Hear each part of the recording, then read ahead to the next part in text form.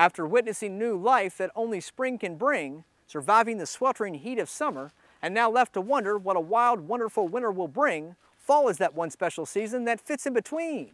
And you better believe there's plenty of sights to be seen, as the colorful changes abound, saturating the scenery all around, giving us an amazing glimpse of Mother Nature hard at work, and especially in and around the 5-mile Noland Trail in Mariners Museum Park, as we celebrate not only its 20th anniversary as a crown jewel of Newport News, but the incredible beauty that captivates one and all who traverse this trail, especially now and throughout the year. So sit back and relax, as Williamsburg's own Bruce Hornsby sets the scene with his instrumental version of the song Love Me Still, a song he gave us permission to use, and a song that truly helps to keep us all fascinated with fall.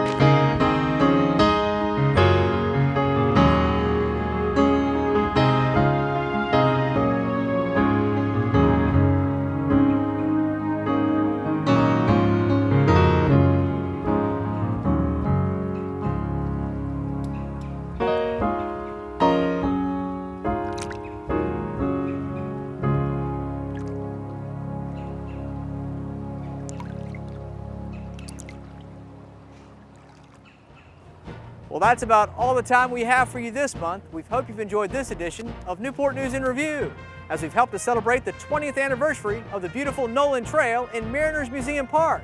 And as always, on behalf of everyone here at Newport News TV, whether you're watching us on TV or online at nngov.com, Facebook, or YouTube, thanks for watching. And we'll see you here real soon for a very special December edition of Newport News in Review right here on Newport News Television.